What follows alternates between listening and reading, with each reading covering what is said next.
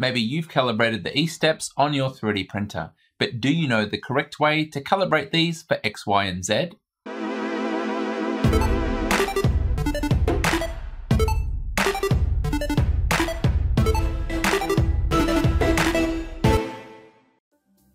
As promised, I've started to expand my free 3D printer calibration website. If you haven't seen it, it's linked below, and based on positive feedback, it's pretty helpful and maybe you should check it out.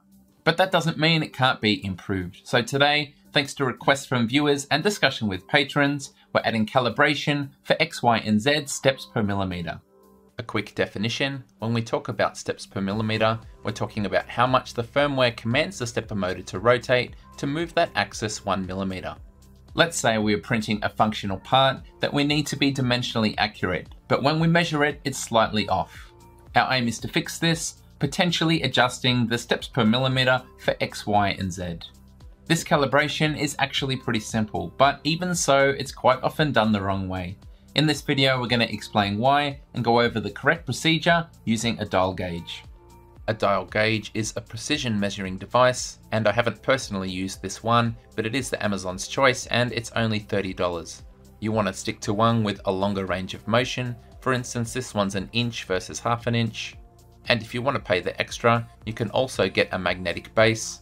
But as you'll see in this video, I have a semi-printed alternative that you can make yourself. Alternative tools include a ruler, but it's just not accurate enough. Vernier calipers should hopefully be in your toolkit already. You can kind of use them to measure the movement of your machine. However, they're still the inferior option because the advantage of a dial gauge is twofold. Firstly, it's sprung loaded and returns back to its original 0 point. And secondly, it should have a ball bearing on its tip. And that means we can use it for more than we do in this video, like running it along the surface of your bed to determine how warped it is. And we can also put the tip against something round as it rotates to find out exactly how round it is. For this process, we're going to use it to accurately measure linear movement. So let's get started. Firstly, we need to retrieve the current step per millimeter values from the firmware, and we have a couple of options to do this. The first way in the LCD menu is to come to Configuration, Advanced Settings, Steps per millimeter, and all of the values will be listed there. The second is to connect via USB with a terminal program such as Octoprint or Prontoface, send M503, and near the top, you'll have your steps per unit listed as well. The E-steps value that you see is something you might already be familiar with. If you've already been through my calibration site, you would see that it has its own tab, which guides you through extruding a set amount of filament very slowly and then measuring how much of that filament remains before you put your result into the calculator at the bottom of the page, and it will tell you your new E-steps. Our E-steps are a function of the diameter of the hobbed gear and any gearing present in the system, but our X, Y, and Z steps are more of a function of our actual hardware as well as the electronics in the 3D printer. An excellent resource which I've linked on the tab is the Prusa calculator. If we scroll down to stepper motor section, we can see the parameters that go into calculating the correct steps. For instance, if I were to change to a different size pulley, I can see that my steps would change for that axis. This is a great page because as well as calculating steps for belts, it also has a section for calculating for lead screws on the Z axis. As you can see, the steps per millimeter for X, Y, and Z should be known and they should be accurate. But everything has a tolerance, and also when we add the variation in from the assembly of the machine, we still might need adjustment. Let's start by covering the wrong way and explaining why it's incorrect. You'll remember our example where we were measuring the external dimensions of the printed part. You might think that you can adjust your steps per millimeter up or down based on how far off the printed part is, but you really shouldn't. And here's why. Let's say we're printing a 20 millimeter calibration cube. And for this demonstration, I'm actually printing 3. And for each of them, I've edited the extrusion multiplier, also known as the flow rate. And here they are, from left to right, 80% or under extruded, 96%, my normal, and 120%, which should be over extruded. If we compare the two extremes, we can see that the amount of filament that's gone into each individual extrusion differs dramatically.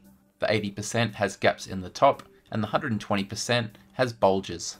As you might have guessed, this also affects the external dimensions. As you can see, the overall width of the cube gets bigger the larger the flow rate used for that print. Hopefully it's clear to you that we need to remove the printed plastic from our calibration procedure. This example shows that it can affect the dimensional accuracy of the prints without even adjusting our steps per millimeter. Therefore, we're back to our dial gauge, and before we proceed, we need a really secure way of mounting it. The first way we need to be able to mount it is directly to the print head of our machine. And if you're lucky, on Thingiverse there'll already be a printed part to suit your particular dial gauge and your particular printer. I even found one that I had previously designed for the Solidoodle back in 2013. For this video, I designed a simple mount that goes onto an exchange tool plate. This means that when I want to substitute the dial gauge, I can do so in a matter of seconds. You'll also need a freestanding mount for your dial gauge that's independent of the printer. I had a heavy magnetic base with a 12mm rod.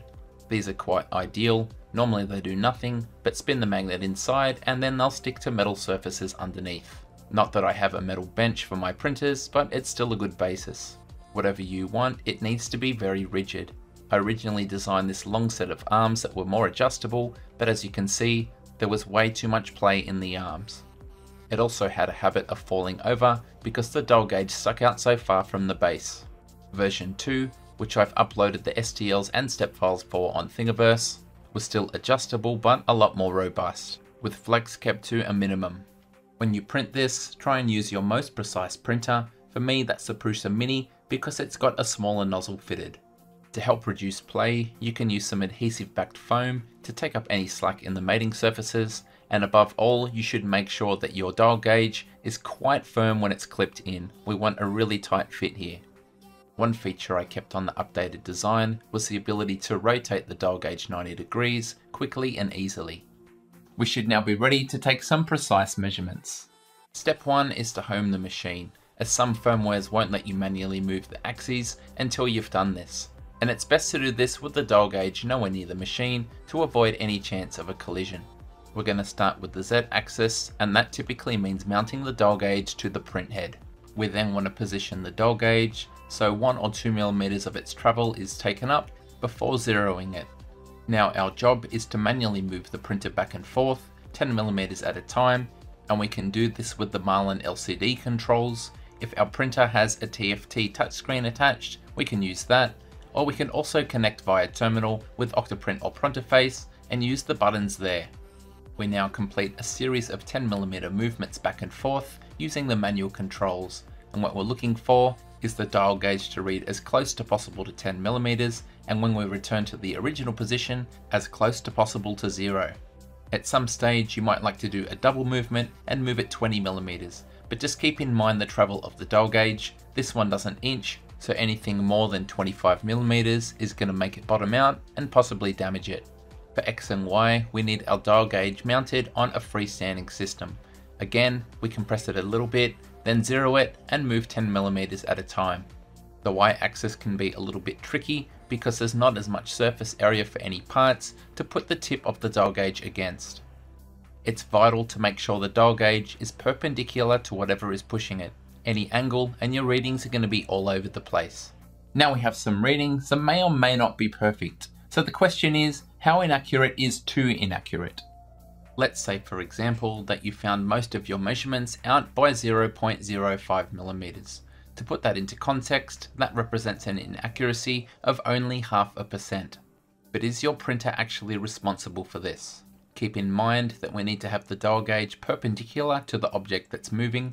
This shot is exaggerated, but only 5 degrees off represent 0.04mm, or most of our error. Also consider that if you're using your hand to hold the dial gauge in place, it's going to wobble just a tiny bit, as you can see here with a variance of 0.02mm. It's important to note that everyone has their own tolerance they're aiming for with the accuracy of their machine. And personally, I'm fine if a 20mm calibration cube actually measures 20.2. But not everyone's the same, so let's continue with some fixes. The first thing you should do is inspect your frame and make sure each axis can move without binding. This Ender 3 V2 was quite stiff on Z, so I lubricated the lead screw, adjusted the V-rollers, and that freed it up nicely. Another critical area is belt tension, and you need to make sure that they're plenty tight. As an experiment for this video, I took all of the tension off, and as you might expect, the accuracy of the axis really went downhill. Take the time to make sure all of your belts are tight. Also, don't forget things like the grub screws in your belt pulleys. If they're loose, everything will slip over time. Let's now assume you've been over the entire machine and everything's accurate, but you still need to adjust your steps per millimeter. This part is actually easy because I've put a calculator within the page. All we need to do is click which target axis we're using, our previous steps per unit as reported by the firmware, how far we want it to move, and then how far we actually moved. After this, we can click calculate. It'll tell us what our steps should be and what we need to type into the console, followed by M500 to save to EEPROM. And as it says here, you can also input this on the LCD, saving our settings afterwards. Finally, in the event that you've been through this calibration and you have the measured physical movement dialed in perfectly, but your printed parts aren't quite accurate, there is a section at the bottom of the tab with some suggestions on how you can fix this. For instance, using horizontal expansion built into the slicer. That's it from me. If you're going to try this out, let me know in the comments. Same goes for if you've got any suggestions that I can add to the page. Thank you so much for watching, and until next time, happy calibrating your 3D printer.